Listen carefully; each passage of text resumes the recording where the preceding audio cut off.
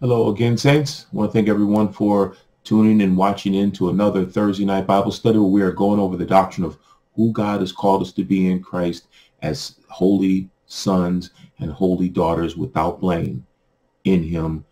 And that's what we're looking at. We're looking at Ephesians survey. You're looking at the Ephesians survey, and this is lesson 10. Ephesians survey lesson 10. And we're looking at that we should be holy and without blame before him in love. And that before him in love is his selfless love. Holy before him, that we be holy before him in love. And again, as I said before, his selfless love, the Lord and Savior's selfless love.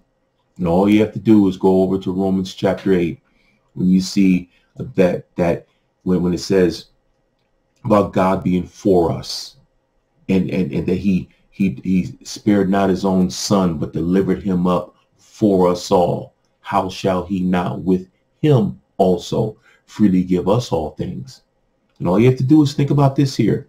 When you're looking at that, what the Lord says, what Paul is bringing forth through the Holy Ghost, that not only did God not spare his own son for us, for our success, but he delivered him up for our success as well. When you think about that and putting that into perspective, when you think about, just say you're on the street somewhere and you and your adult son is there, and then you also have another person standing by, the neighbor, and a speeding car comes by, and it's heading towards everyone, and you take the neighbor and push him out of the street first before your only son. How do you think that neighbor would feel? How do you think he would be indebted unto you? How would he feel that you sacrificed your own son for him? But your intention was to choose him. And again, and I'm not saying that you wouldn't have chose your own son. I'm not saying that. But this guy would feel indebted to you. He would understand that your mercy and grace for him, what you did. And see, this is what, when we look at God, our Savior, as is made mention many, many times, not just only Jesus Christ, our Savior, but God, our Savior, and God the Father. We're told to operate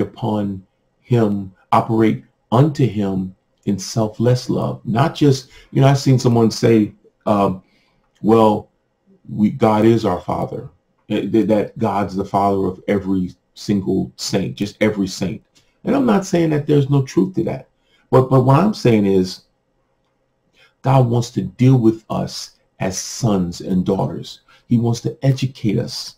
Hence, you see 2 Corinthians chapter 6. Wherefore come out from among them and be ye separate, saith the Lord, and touch not the unclean thing, and I will receive you. If we were all if he was just a father to us all, and whereas he can deal with us and receive us all, there'd be no need for that verse to be used, or what we're looking at right here.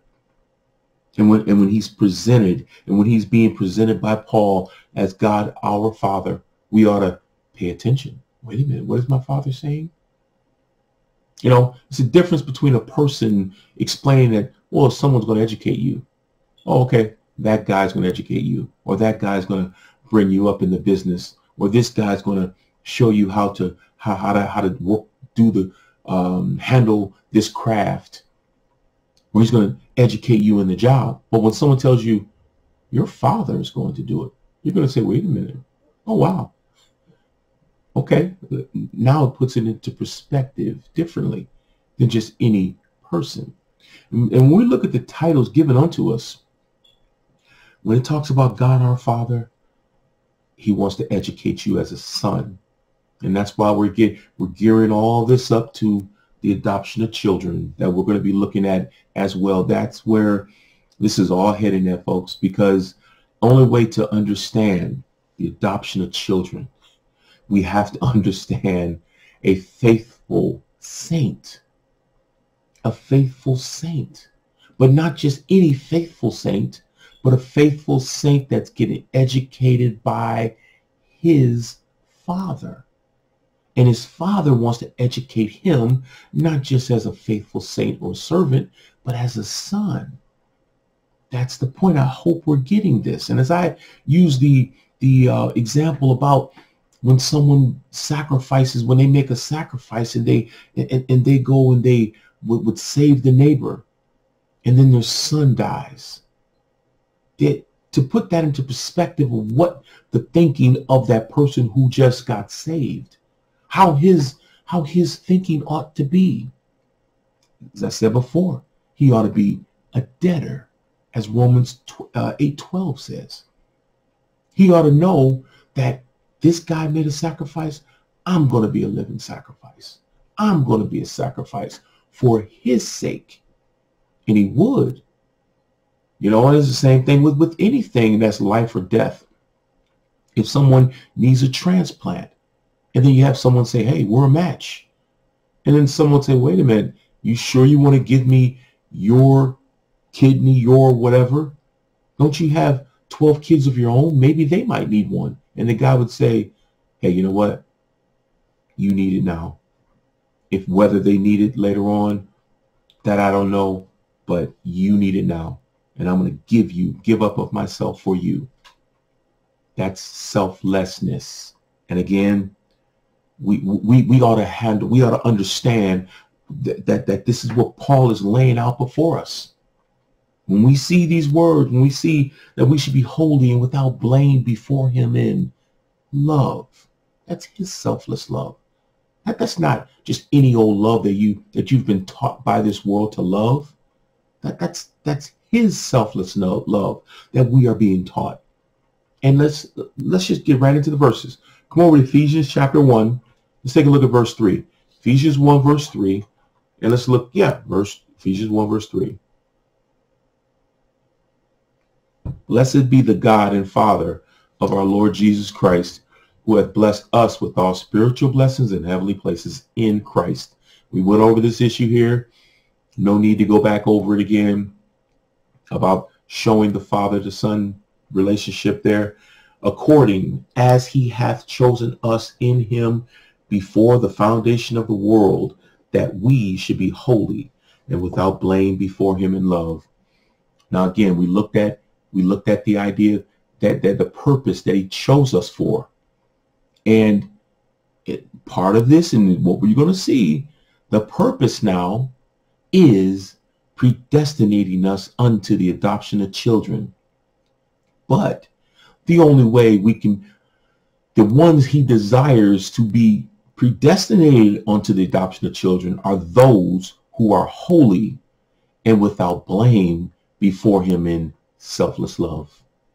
But God had a predestinated plan, purpose that we be holy without blame before him in love, and that we be predestinated, he predestinated us, and that we be brought forth unto the adoption of children by Jesus Christ to himself. But, and let's just read that, verse 5. Having predestinated us unto the adoption of children by Jesus Christ to himself, according to the good pleasure of his will. Again, you see good pleasure. But we're going to get to verse 5 later. I just wanted to introduce it as a package, so to speak, that it is. It's actually, all these verses are packaged together in a context of understanding it ought to be. You have in verse 3 and 4, you see verse 2 and 3, of course, you see Father to Son. And then again, verse 3, Father to Son, and our Father too. And the Lord Jesus Christ, Father, has blessed us with all spiritual blessings in heavenly places in his own Son, as sons. And then you see the predestinated plan.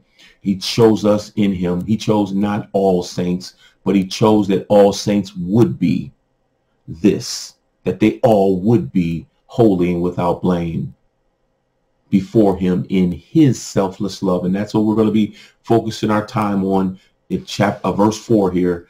And then next week we'll get into verse 5.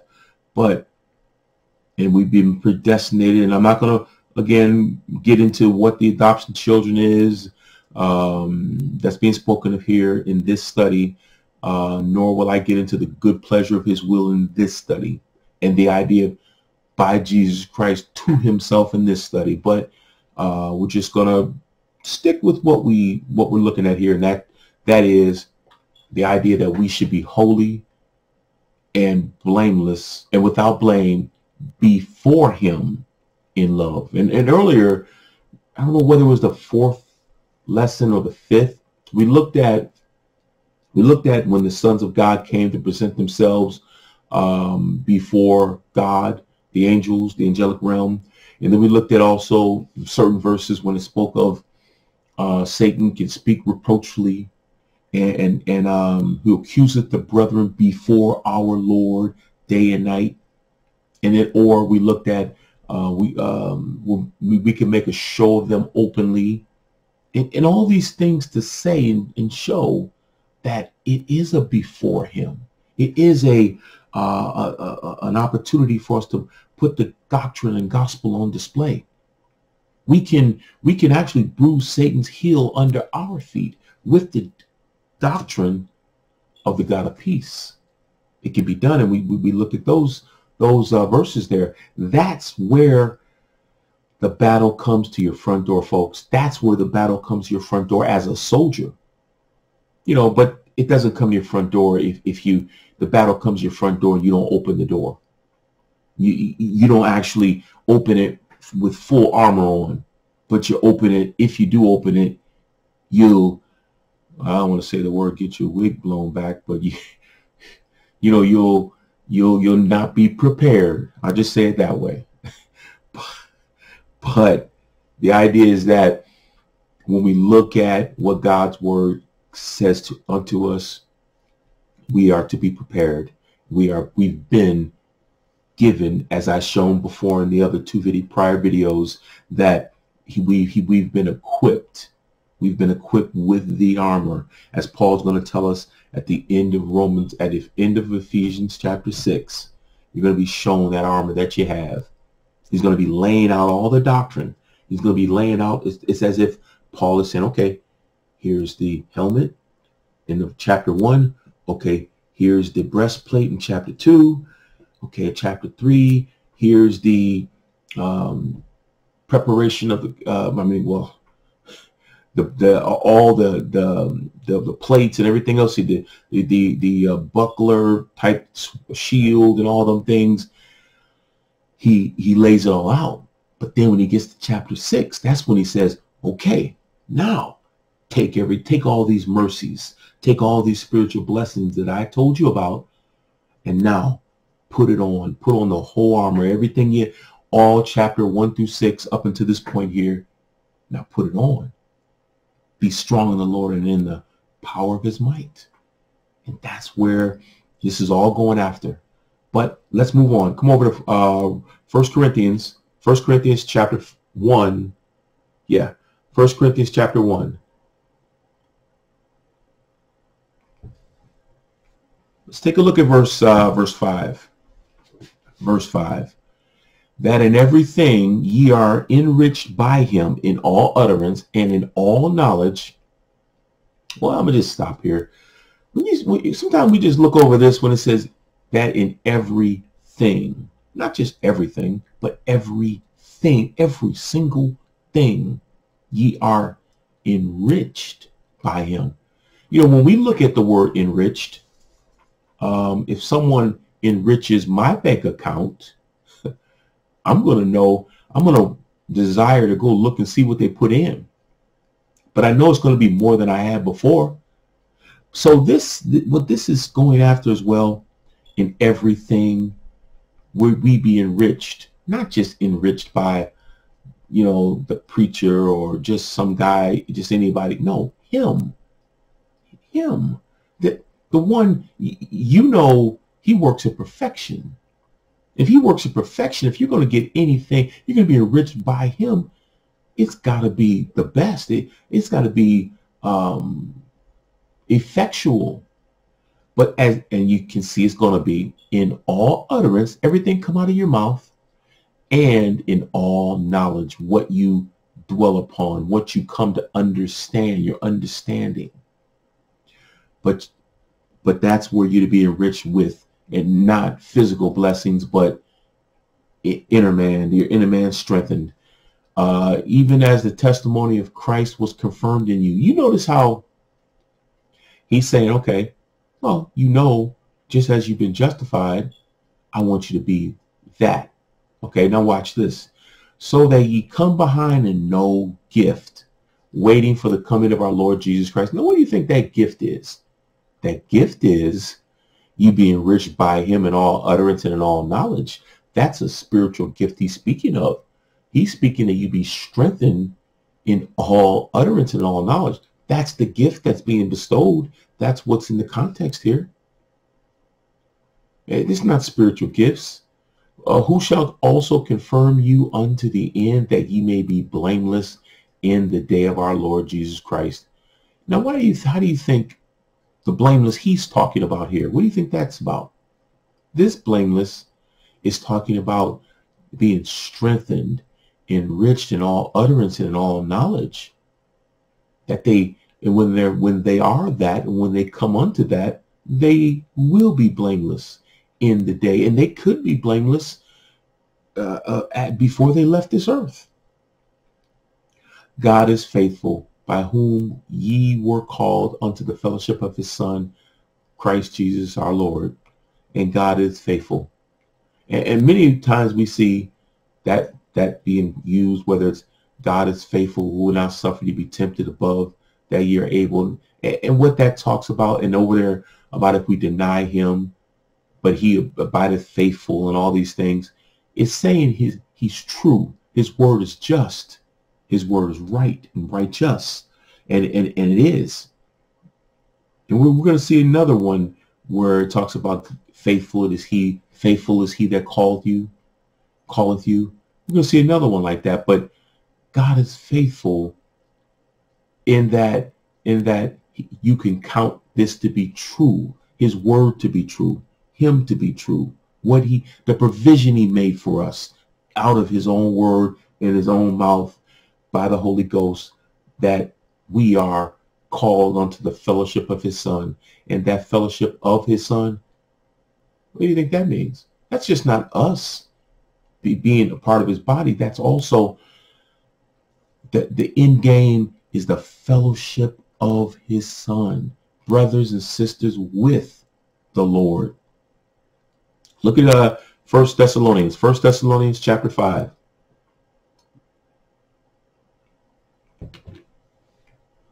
1 Thessalonians chapter 5, look at verse 22. Abstain from all appearance of evil, and the very God of peace sanctify you wholly. I pray, God, your whole spirit, soul, and body be preserved blameless unto the coming of our Lord Jesus Christ. Now, when this says here, this is, of course, it's talking about sanctification, the same thing that we just saw in 1 Corinthians was talking about.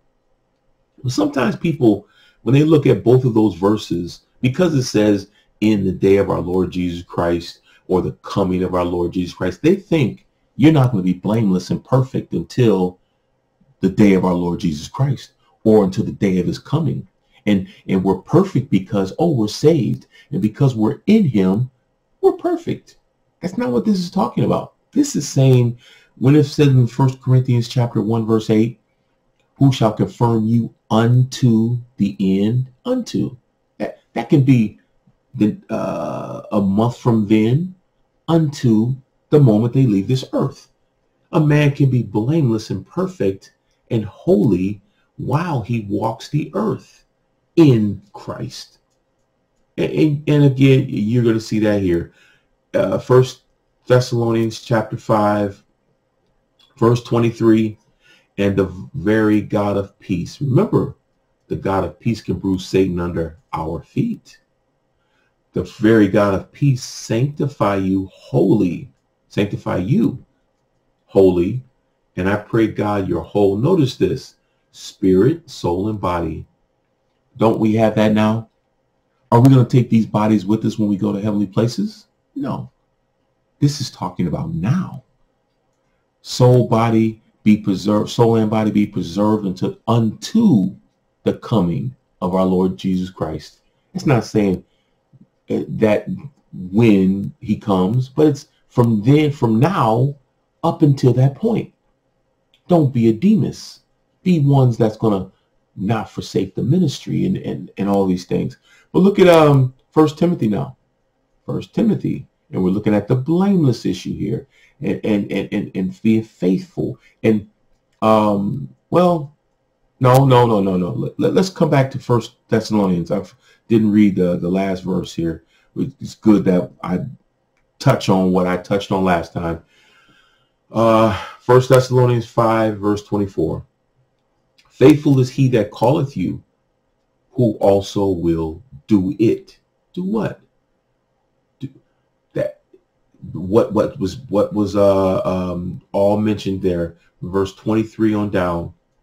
The very God of peace sanctify you wholly, and all these things, and that faithful is he that calleth you is the same faithful as he that we saw. God is faithful, by whom you were called unto the fellowship of his son, of his dear son. This is what it's going after. His word can do it, and we got to trust in his word, and we got to reckon it to be true. We have to count it to be true and understand faithful is he. We'll just say that justifieth himself and justifieth his word in us. If we who are called, if we, I don't even want to say the word accept it, but if we desire to be those. And as you're going to see, 1 Timothy chapter 3, verse 1, it's speaking of one that is blameless, one that is faithful, or ought to be. And notice what his, how he gets this office. Verse 1, this is a true saying, if a man desires the office of a bishop, he desireth a good work. A bishop then must be blameless, the husband of one wife, vigilant, sober, of good behavior, given to hospitality, apt to teach. Now again, this is, and everyone will say, yeah, that's the qualifications of being a preacher, and everyone will sign off on this and say amen. But then when it comes to actually understanding that a saint can be blameless today, sometimes we don't think that. And as I said, and I say it again, we hold the word perfect, the word blameless, the word harmless, the word faithful. We hold those words as a higher standing than God does. And I'm not saying that to say that God doesn't hold us in high standings, because of course we have his righteousness. But also we have his word, wherein we can walk in his righteousness. We can be sanctified and be sanctified holy, soul, body, and spirit. It can be our possession. We can be blameless. We can be perfect. We can be holy and before him, holy and blameless and faithful before him in his selfless love. And that's what I want to, maybe we'll spend the rest of the study looking at, because we looked at verses to show about being holy and faithful and blameless and things like that. But I just wanted to take a look at that a little bit there, and deal with that. And then I want to kind of do a little introduction in a sense on verse 5. Not get into the adoption of children so much first, but just the good pleasure of his will. Because if something's well pleasing unto him, it would be that he has sons. What he asked for, what he's asking for, is that we be holy and without blame before him in love. And that is well pleasing unto the Father. And it's something that I have to kind of walk this a little differently here. Like I did at the outset of the lessons, I had to first look at he's the Father of our Lord Jesus Christ first, which is the verse 3. And then I had to look at he's our Father, which is verse 2, which some people say, well, why didn't you look at verse 2 first? And again, here, I have to look at it because, again, this is a package of a context, whereas God the Father, our Father, is also the Father of our Lord Jesus Christ, and he has given us, who is his sons, all spiritual blessings.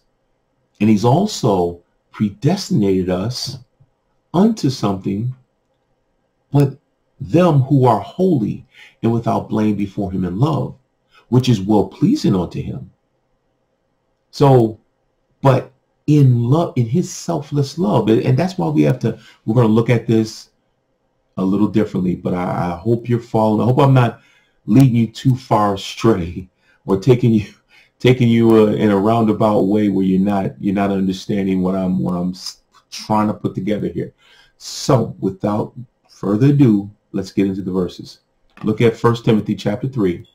We'll just finish up here. Look at verse 10.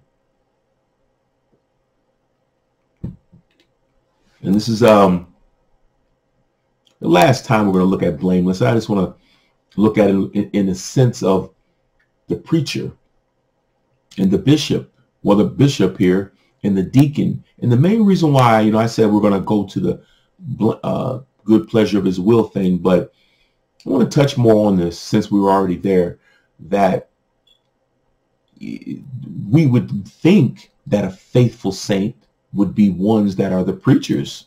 You would think, because he's the one that's going to be teaching the church, the body. So let's look at verse 10. Let's just get right into it. 1 Timothy chapter 3, verse 10. Let these also first be what? Proved.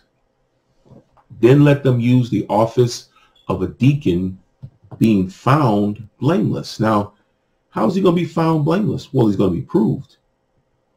And to be proved, you have to understand you have to have the word of God dwelling richly within you. You have to be proved by his word.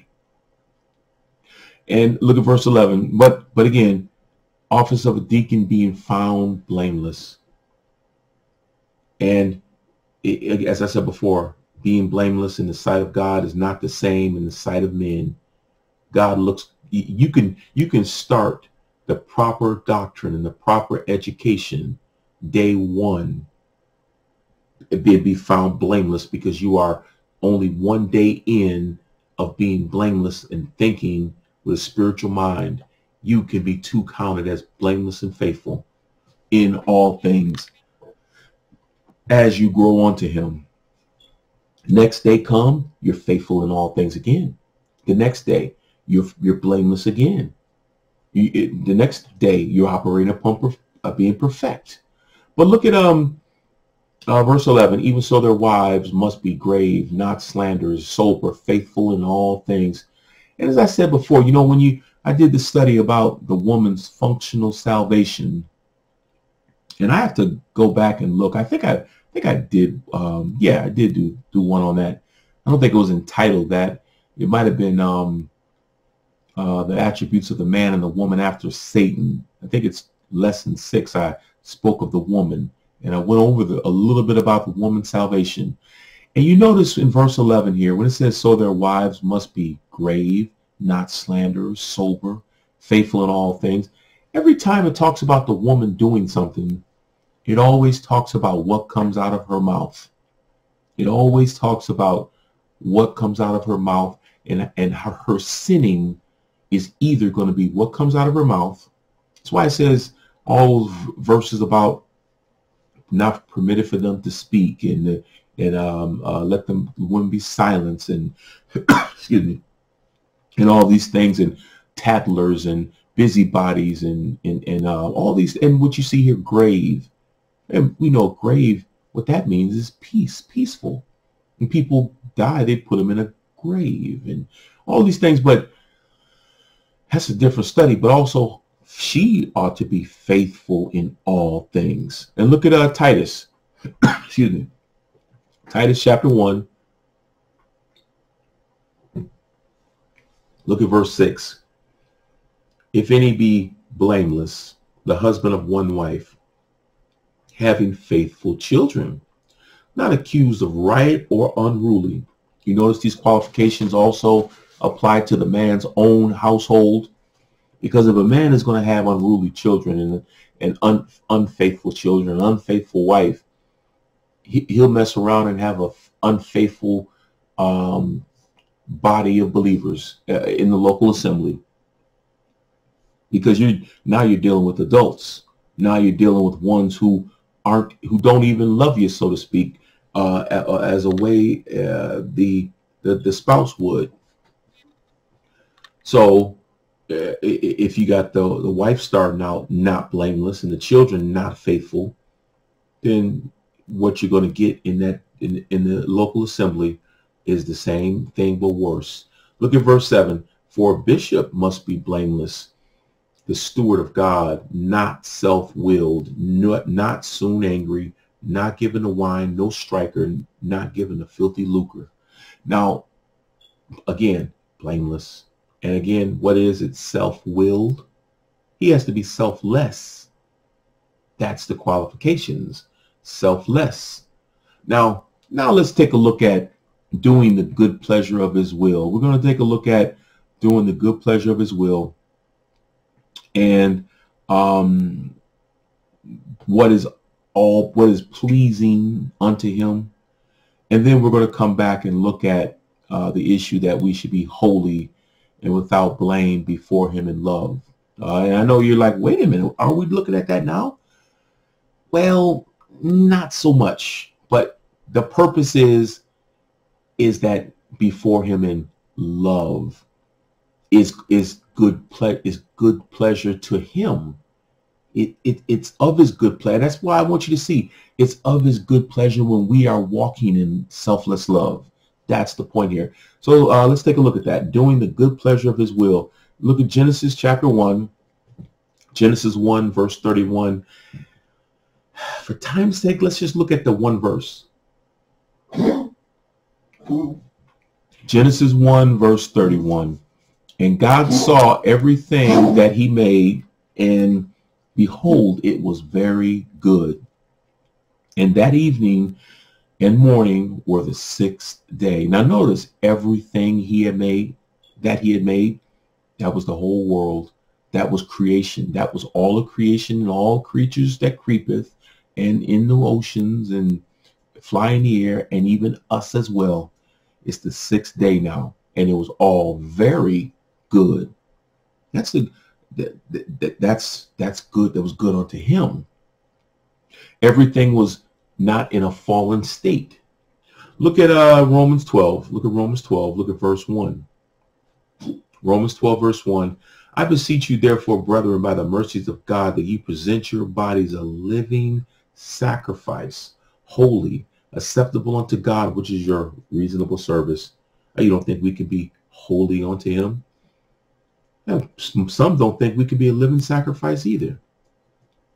Which is your reasonable service, and be not conformed to this world, but be transformed by the renewing of your mind, that ye may prove what is that good and acceptable and perfect will of God. Now, that's good unto God. That's acceptable unto him. It's perfect unto him. And our being not conformed to this world, and our walking, being transformed by the renewing of our mind, is good. And notice it saying transforming is good and acceptable unto him. It didn't say you have to be transformed, although you have to be transformed before you can prove what is the good, acceptable, and perfect will of God. You can do it while you are walking and living a sanctified life. You can do that as well.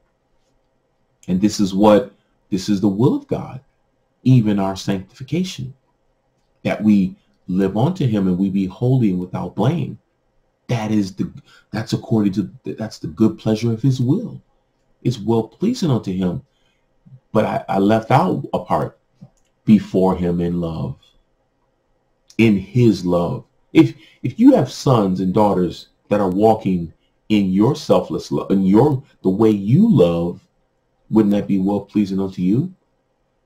If they're operating, if you see your sons not only just shoveling your snow for those that live in the cold area, but also you see them doing the neighbors also, that they're volunteering just out of the kindness of their heart because they saw you do it before. They only had to see you do it one time, and then now they see someone across the street and they go shovel their snow. And they do that. Don't even, you didn't ask for anything to do it, neither will they. That could be to your good pleasure. That would be well pleasing unto you. That they take on your selfless example. But let's move on. Come over to Colossians chapter 1. Let's look at verse 5. Colossians 1, verse 5. I'm going to try to get through the study try to keep it within 1 hour this time. I'm going to try. Colossians 1, verse 5. For the hope which is laid up for you in heaven, whereof ye have heard before in the word of the truth of the gospel. And Paul talks about that hope, and Ephesians chapter 1 goes over that hope too. And God is faithful in the hope that is given unto us. And it's laid up for us. And because, again, when we see this, every time people see all these things about being faithful and that we be holy and without blame, just because the word, just because your vocation is mentioned, doesn't always mean that it's speaking that you can't be that now. But look at verse 6, which is come unto you as it is in all the world, and bringing forth fruit as it doth also in you, since the day ye heard it and knew the grace of God in truth. Now, what fruit do you think that he's saying that came unto them, and that they keep bringing forth fruit since the day they heard it? It's not saying in the day you heard it. It's since the day you heard it. It's been something, it's a process of growing in doctrine and bringing forth fruits. Look at verse 7. As ye also learned of Epaphras, our dear fellow servant, who is for you a faithful minister of Christ, and he was, who also declare unto us your love in the Spirit. That's their love, selfless love in the living word of God. And when you see that word, your love in the Spirit, this should bring to remembrance and bring to your understanding that this is when it said, and without blame be holy and without blame before him in love. These saints were before the Lord in love, in so much Paul even knew about their love in the Spirit. For this cause we also, since the day we heard it, do not cease to pray for you, and to desire that ye might be filled with the knowledge of his will and all wisdom and spiritual understanding. See, it wasn't that they weren't operating upon knowledge of his will in wisdom and spiritual understanding, but Paul is saying that they might be filled with the knowledge of his will in all wisdom and understanding, spiritual understanding. Because there's something that he's trying to get across. And what that is that God's chosen us to be that, to be filled with the knowledge of his will and all wisdom and spiritual understanding. Some might think we'll never know all the counsel of his will. I had a person say that to me years back. We're going over the doctrine of the Lord's table, the issue with the bread and the cup. And the person told me I'm using too many verses. And then in the next breath, they said, oh, we'll never know all the counsel of his will. We had a 3-hour conversation, and pretty much only about how long they've been in the ministry. But Instead of looking at all those verses that I was using, they said that we'll never know all the counsel of God. And I said, well, look what Paul says here. Consider what I say. The Lord give thee understanding in all things. And I brought forth this verse, and many others, Ephesians chapter 1, many verses to say that it is the desire that we be, and we can be filled with all the knowledge of his will in all wisdom and spiritual understanding. Look at verse 10, that ye might walk worthy of the Lord unto, notice this, all pleasing, being what? Fruitful in every good work and increasing in the knowledge of God. This is God's desire, that we increase, that we keep increasing in the knowledge of God. Not that you may be increased when you get, when the rapture come or you die, though that we walk worthy unto all pleasing, being fruitful in every good work. This is well pleasing unto him. And that all pleasing is pleasing to his. Everything you see here is well pleasing unto the Father. And what does it concern? It concerns our success, our being strengthened with his love and with his knowledge and his understanding.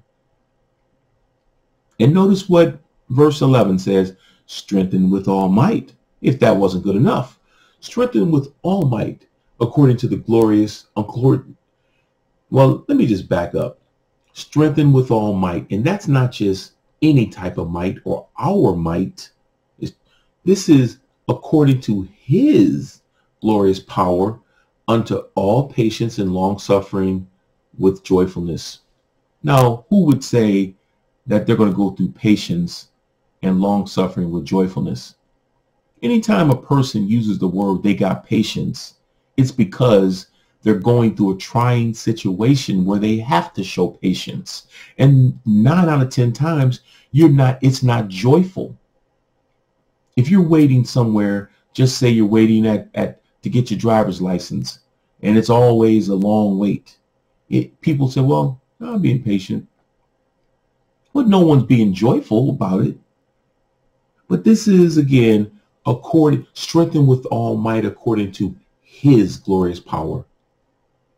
That's well pleasing unto him, that we be not just only just saints, but that we be faithful saints. And I was explaining this to some people before, well, yesterday, matter of fact, we were going over a Zoom call, and we were going over the issue about the difference between a faithful saint and a saint. And the difference between being an heir of God, being justified unto eternal life, and being a joint heir with Christ, if so be that we suffer with him, that this is not the same thing. But looking at what you see here, this is not talking about a saint that just gets justified today. He can't walk worthy unto the Lord, of the Lord unto all pleasing, being fruitful in every good work and increasing in the knowledge of God. Now, he could increase in the knowledge of God, but he just got justified unto eternal life. He's in the house. He's in the great house.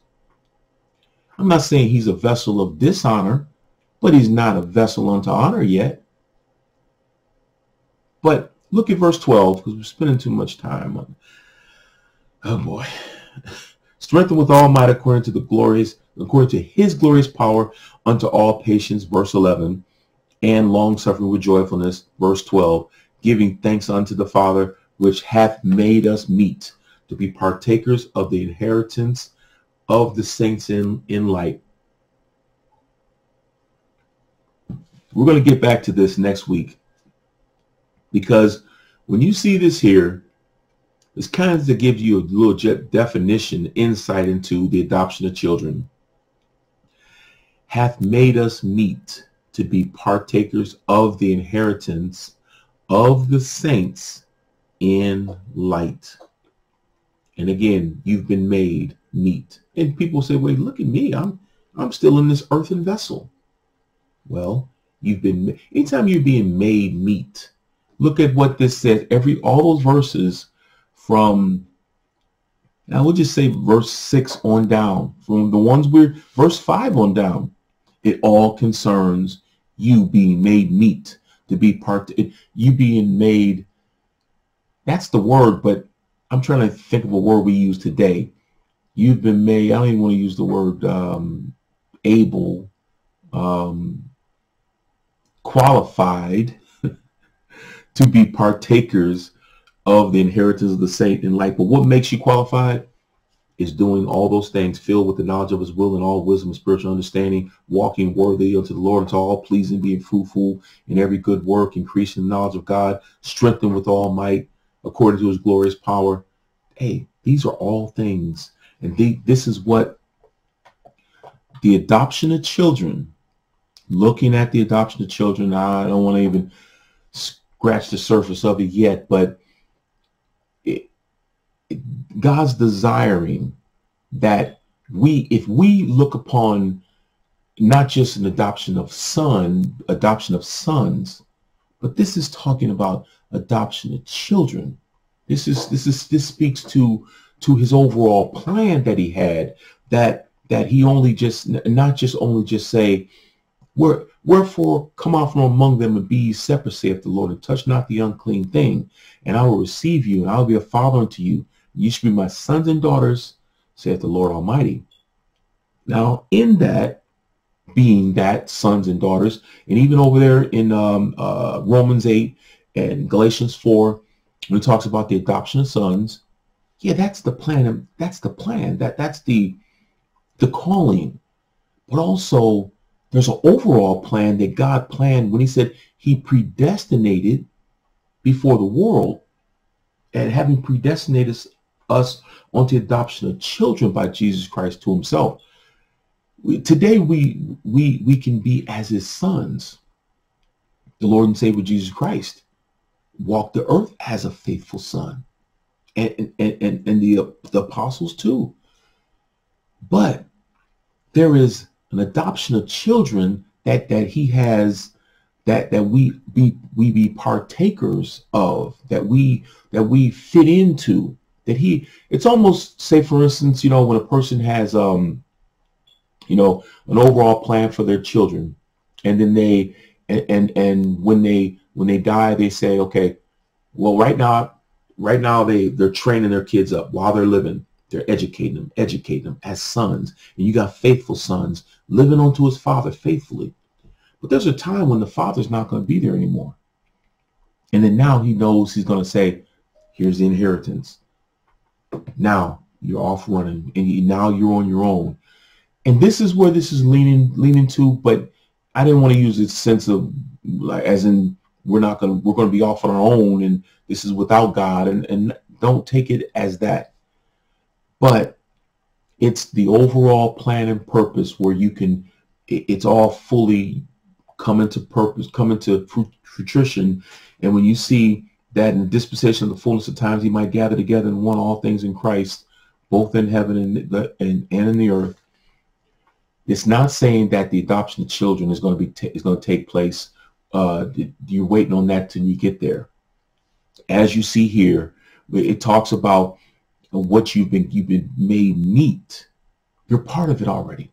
And other verses is chapter 2, hath raised us up together and made us to sit in heavenly places in Christ Jesus. We're here now.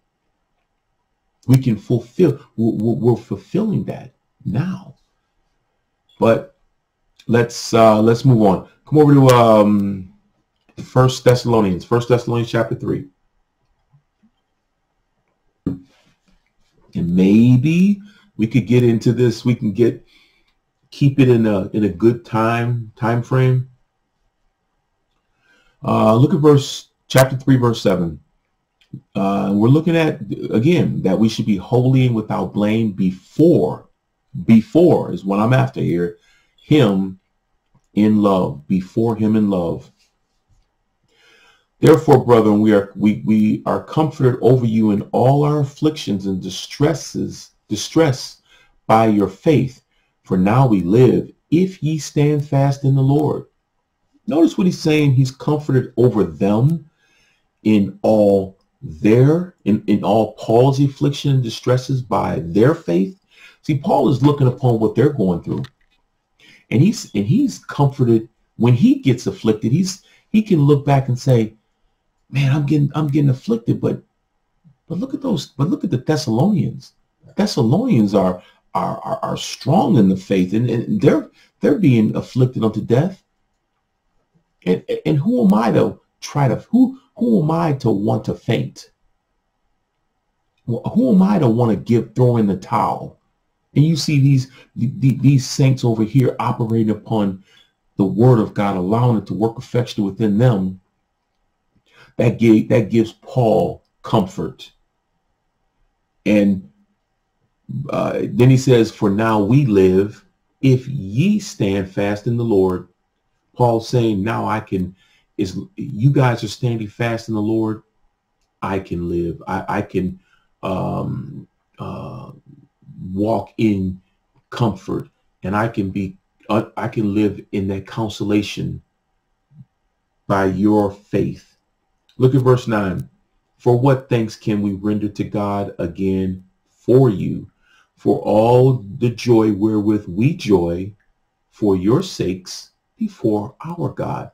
You notice all this joy going on here in these verses, and he talked about affliction and distresses, but he says, for what thanks we can render to God again for you. He's like, how much more thanks can we render to God? How much more thanks can we give unto him because of your faith? And we joy in for your sakes before our God. Now, why does Paul say before our God? In the sight of God, before him what he's saying is God knows our heart. God can see our heart. It's well pleasing to him that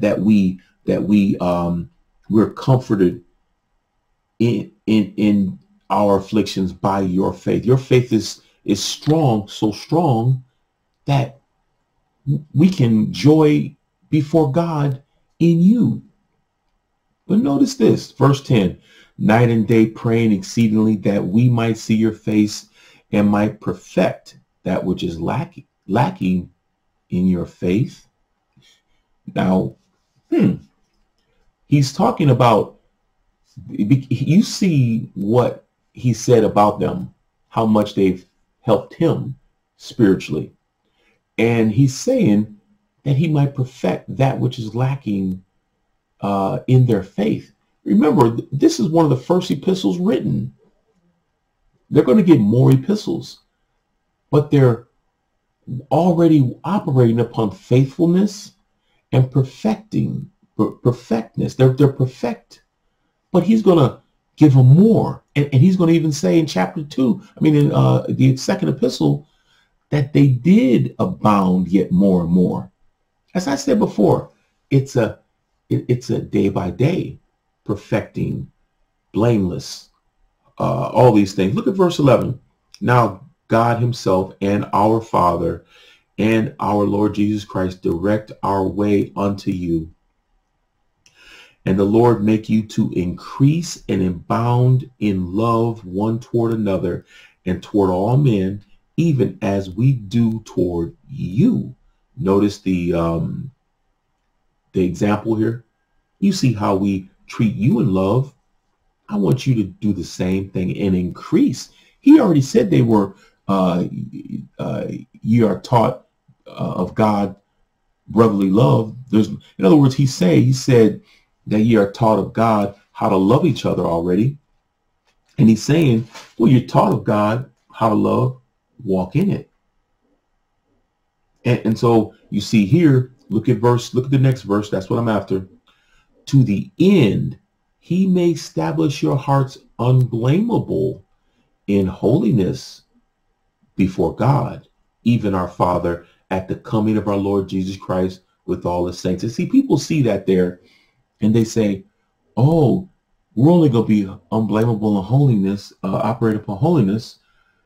That's only going to be at the coming of our Lord Jesus Christ. No, it says to the end, not at the end.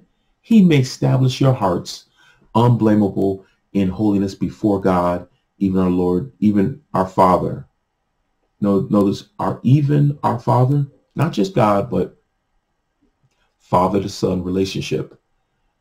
But that's what he wants to do, establish our hearts before him in love, selfless love. But notice who's doing it. Who's the one establishing it? It's the same thing, what you saw over there in Romans 16. Romans 16, what did it say? Now to him that is of power to establish you. Notice again, to the end he may establish your hearts. God is establishing our hearts. And he's establishing it after his own heart, after his son's heart. Unblameable in holiness before God. That's what he desires. Now come over to 1 Timothy. 1 Timothy chapter 5. And we're just going to look at the verse at hand for time's sake. 1 Timothy chapter 5, verse 21. I charge thee before God and the elect and Jesus Christ, Lord Jesus Christ, and the elect angels, that thou observe these things without preferring one before another, doing nothing by partiality. Now, before I get to before God and Lord Jesus Christ and elect angels, notice he says that thou observe these things without preferring one before another. That's selfless. That's you got not to have favorites. That's operated upon selfless love. But he's charging before God that they walk before him in love. That's walking whole. That's walking holy and without blame before him in love. Because you wouldn't be blamed by others if you was preferring one over the other. You could be blamed, and that's not in love. That's only love for one, or love for one or another. That's not love for all, as this is saying. And that's why it says before God and the Lord Jesus Christ and the elect angels. You notice all three are there watching. It's before them. The Satan can speak reproachfully. How can he speak reproachfully? How does he know? How could he see? How can he tell? How could the angels, how could we be made a spectacle unto the angels? How could they know? How could they see? How could they tell what we're doing? Why would Paul always say before peace from God our Father and from Lord Jesus Christ and all these things and before him and all these things? Because they know, they can see that we're being put on display here. And before him in love, his selfless love.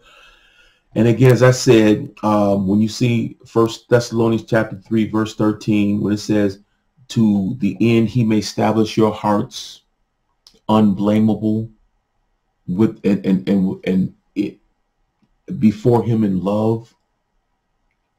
It is God that is educating us, but not just educating us as God, but God the Father. That's the point here. That's the point, and I wanted to end it on that, but we're not done yet. But I wanted you to understand that it is a father to son training sons in his love to operate upon it, but before him. It's almost as if you train your kid to how to play a particular sport. Just say you yourself were a great athlete, and you just say you were a professional player of anything. We'll just say hockey. And you train that child up, and you train them, and you were one of the best yourself. Now you train them up, and now they're out there, and you're at their games, and they're operating upon it, which is well pleasing, and they take what you've taught them. It can be well pleasing unto you. Now it's before you what they're operating that you taught them. You can see the benefit. You can sit back and it's all pleasing. It's well pleasing. And that's what he's been going after here in Ephesians chapter 1. But what we do, let's move on. And that way, how we can be holy without blame before him in love. Let's look at that and we'll close. Look at 1 Thessalonians chapter 4. I know we were just in 1 Thessalonians there, but we skipped back by, but let's just go back to 1 Thessalonians. Let's look at chapter 4 now. 1 Thessalonians chapter 4, look at verse 1. Furthermore, then, we beseech you, brethren, and exhort you by the Lord Jesus Christ, that as ye have received us, how ye ought to walk and to please God, so ye would abound more and more. Paul's asking them that they abound more and more. And when you go to second epistle, you'll see that they did abound more and more. But again, Paul said they received of them how they ought to walk and to please God, and that they will abound more and more. But what do you think would be well-pleasing to God? All the verses that we looked at. Strengthened with all might, full of understanding, his understanding in all wisdom and understanding.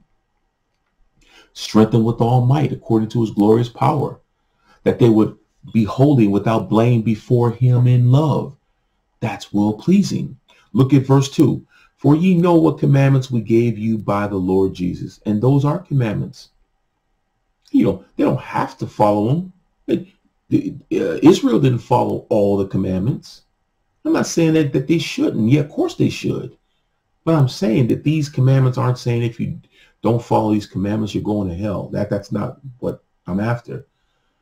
God desires that we follow these commandments. Look at verse 3. For this is the will of God, even your sanctification, that ye should abstain from fornication. And that ain't all that it is, but this is what was troubling them. This is what was troubling these saints. It's not saying that you can do everything else, but just don't do this. That was what they were dealing with. But notice, this is the will of God, even your sanctification. And the will of God is that they would walk, as verse 1 says, know how to walk and please God and abound more and more. Verse 4, that every one of you should know how to possess his vessel in sanctification and honor. And that should be self-explanatory. Now come down to verse 7. Verse 7 now. For God hath not called us unto uncleanness, but unto what? Holiness. This is what we're after. God has called us to be holy unto him. He therefore that despiseth not man, but God, who hath also given unto us his Holy Spirit. But as touching brotherly love, ye need not that I write unto you, for ye yourselves are taught of God to love one another. And they are. Notice brotherly love. God operated upon his selfless love before him in love. His selfless love gives up of itself. And ours ought to as well. And indeed ye do it toward all the brethren which are in Macedonia. But we beseech you, brethren, that ye increase more and more. Now, yeah, it's toward all the brethren in Macedonia. But what about the other brethren?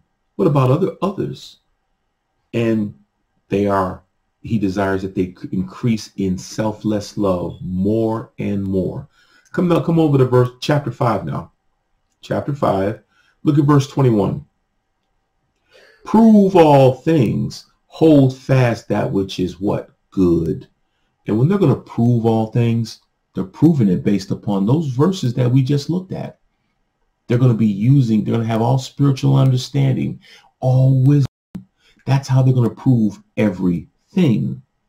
Every single thing. They're going to look at it with spiritual glasses on. They're going to have spiritual Word of God glasses on they're going to have. And it says, prove all things, hold fast to that which is good in his sight. Whatever God says is good, the good of God, hold fast to that. Don't allow yourself to be led or whatever. That's why it says in verse 22, abstain from all appearance of evil. If it looks like it's evil, don't do it. Don't go that way. Don't walk that path. And the very God of peace sanctify you wholly. And I pray, God, your whole soul, whole spirit, soul, and body be preserved, blameless unto the coming of our Lord Jesus Christ. Again, we looked at this before. The very God of peace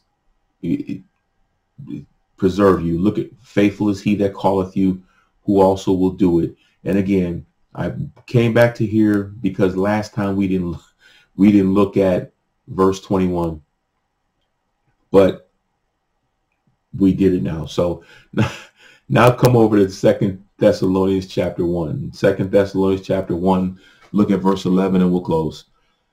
Wherefore also we pray always for you, that our God will count you worthy of his calling, and fulfill all the good pleasure of his goodness and the work of faith with power, that the name of our Lord Jesus Christ may be glorified in you and ye in him, according to the grace of our let's just read that again. Okay. That the name of our Lord Jesus Christ may be glorified in you and ye in him, according to the grace of our God and the Lord Jesus Christ. There we go. But again, notice that God will count you worthy of this calling and fulfill the good pleasure of his goodness. Fulfill the good pleasure of his goodness. That's fulfill all the good pleasure of all his goodness and the work of faith with power. You know, that takes a well-pleasing, and it says, now this is the good pleasure of his goodness. In other words, his goodness should be going through or operating upon you. And that will be his good pleasure, because it's his goodness given to you with power that you ought to be operating upon. And that can be done before him in love, folks. But we have to operate upon our Father's love. And we'll probably touch a little bit on his love. All of this is his love.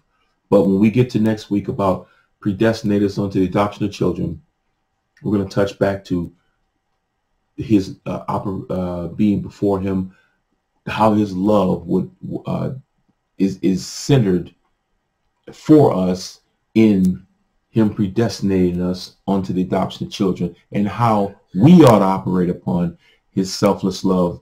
To what degree this is, that we know what's at stake here, that we know that why there is a adoption of children being brought forth there. But oh man, what we're doing, and I look at the time because we're going over again there, and you know, and again, and looking at this here, it's something that we should know, that we've come to understand how we've lived onto him as sons, faithful daughters, and understanding that what his desire is all about, and it all concerns our success as children, adoption of children there, at the adoption of sons, and that we ought to understand his understanding about that. And maybe if we understand what's at stake and the significance of us being sons, and the significance of him predestinating us onto the adoption of children, maybe we'll say, you know what? Now I can see. Now I want that. I desire to cry, Abba, Father. That's my hope. But I want to thank everyone for tuning in. Until next time, thank you.